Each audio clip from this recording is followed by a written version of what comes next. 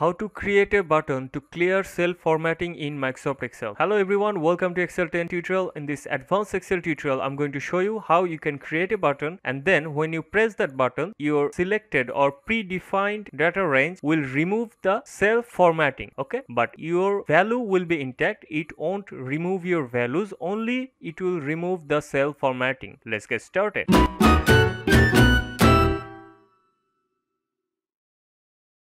So this is the workbook I am working on, and most of the time I have to copy data from online. Let's say I'm going to copy this data range here. This data has certain formatting with it, and if I paste it in Microsoft Excel, the cell formatting will be here also. And now if I want to remove the cell formatting only, keeping the value, I'm going to create a macro here so that I can remove this cell formatting. Okay, I want to assign this macro with a button. So first let's create the macro here, and my data range is cell A1 to cell D11. Okay, so click on the developer tab. If you don't have developer tab here, you can check out this video. After clicking on the developer tab, click on Visual Basic, then click insert and then click Mojo. Now you will have to write a simple code here, and here you will need to write the data range. My data range is cell A1 to cell D11. So it will remove the cell formatting of this certain data range. So our code is ready. Simply close it, and now we are going to create a button here. So click on insert and click on shapes, select the shape, and I'm going to write